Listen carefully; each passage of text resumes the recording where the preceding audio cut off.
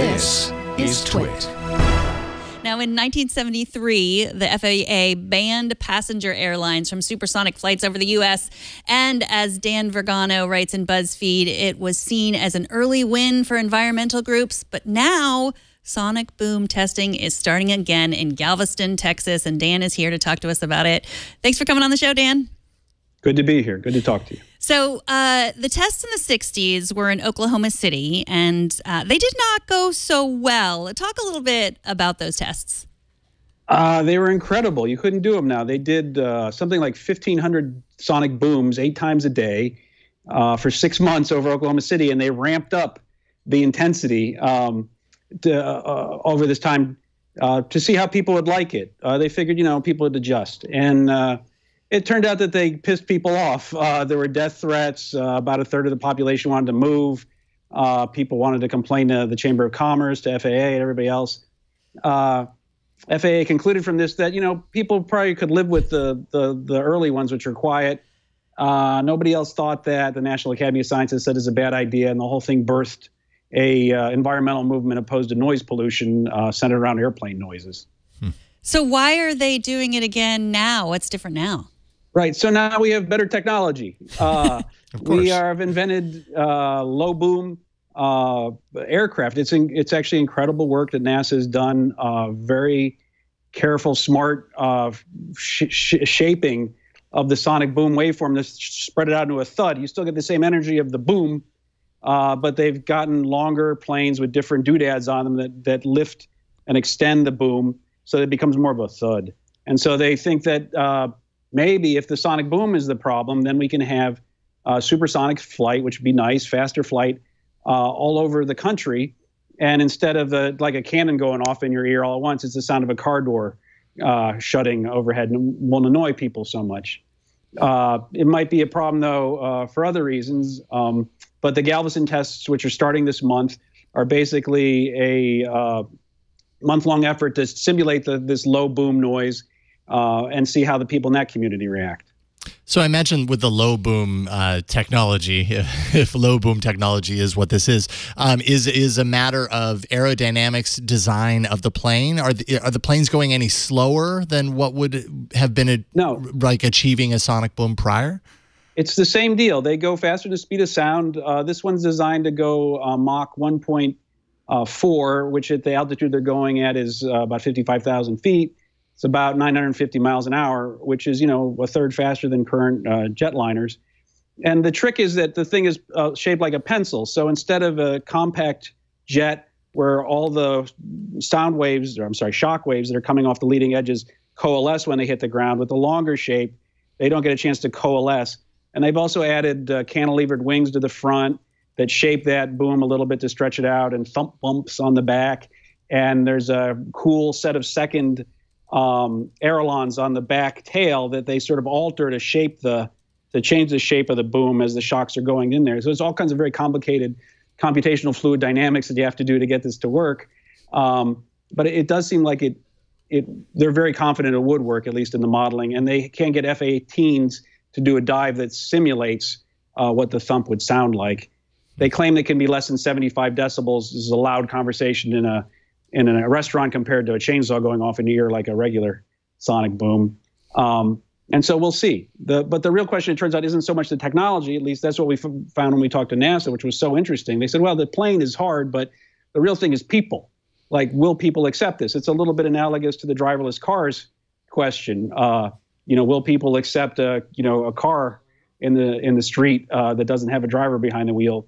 Will people accept the sound of this thud, even if it is quieter than a real sonic boom?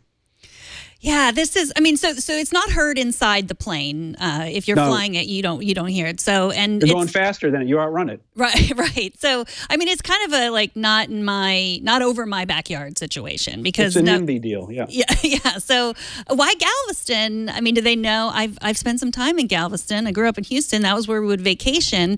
Do they know they're going to have these quieter than they used to be sonic booms, but still maybe noise pollution?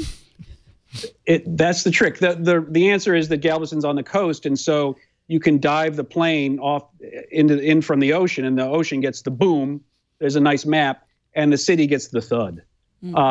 So it's a great place to do this kind of test with an F-18 to simulate what the thud noises are. So really the test isn't, can we do the thud? The response is, what is the community's response to it? Mm-hmm. That's why you do it in Galveston. Also, it's a small city, so you can constrain the responses you get.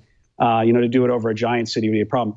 But people in Galveston are being told about this, and they said they're probably going to overdo it a little bit in terms of how much warning they give them, because they don't want people to feel like, totally like guinea pigs. But there's a question, like if you warn people too much, then every time a trash can falls off a truck, everybody calls into NASA, right? And if you do it too little, then everybody gets mad when they find out about it. So there's this balance that they're trying to go for, and they're trying to figure out what is the appropriate amount of warning to give a community, because they're hoping in 2023 to test this over major cities with the X-59 that's going to be built next year. And they don't want to do that wrong, because that'll be the real noise test of this thing.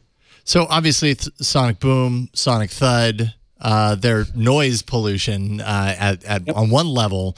But is any of this unhealthy? Like, is it bad for people's health? Are they concerned from that level as well? The sound, the decibel levels from the thud shouldn't be bad for people's health.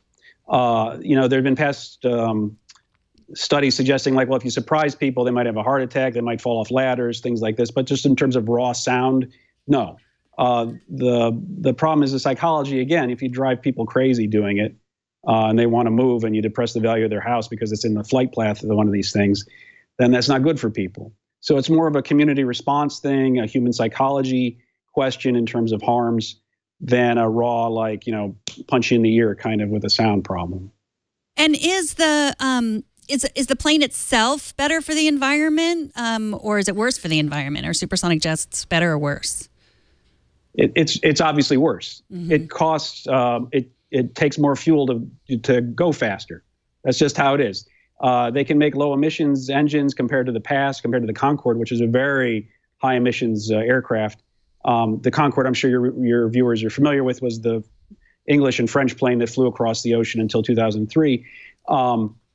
But you're still got to burn more fuel to do this. And so the question is, okay, they're more efficient than they used to be, but they're still burning more fuel so some plutocrats can go from Los Angeles to New York faster. Is that a great thing for our environment, especially after 2023, 10 years from now, even before they really get these things ginned up? Are people then going to be so happy with, a source of pollution? Mm-hmm. Yeah, and you pointed out in your article, thought it was kind of interesting, the kind of layers of complication around, the environmental factors here is that on one hand, yes, it might actually not be very good for the environment, but at the same time, if you've got just these, this small amount of people flying these instead of, on the larger planes, impacting that so much more, then it might actually be okay for the environment. Right. So who knows? Yeah, if it's just a couple of plutocrats, then it's not so much. But if everybody's on one the size of a 747, then that's a lot of emissions. Yeah. So what's the right answer there? And it's also important to point out that there is a story that the Concorde was killed by the boom it made, and this question of emissions and costs. Is if fuel is running really expensive a gallon, is this thing going to work economically? Sure. Those are the kind of hard questions that really determine the future of aircraft success or not.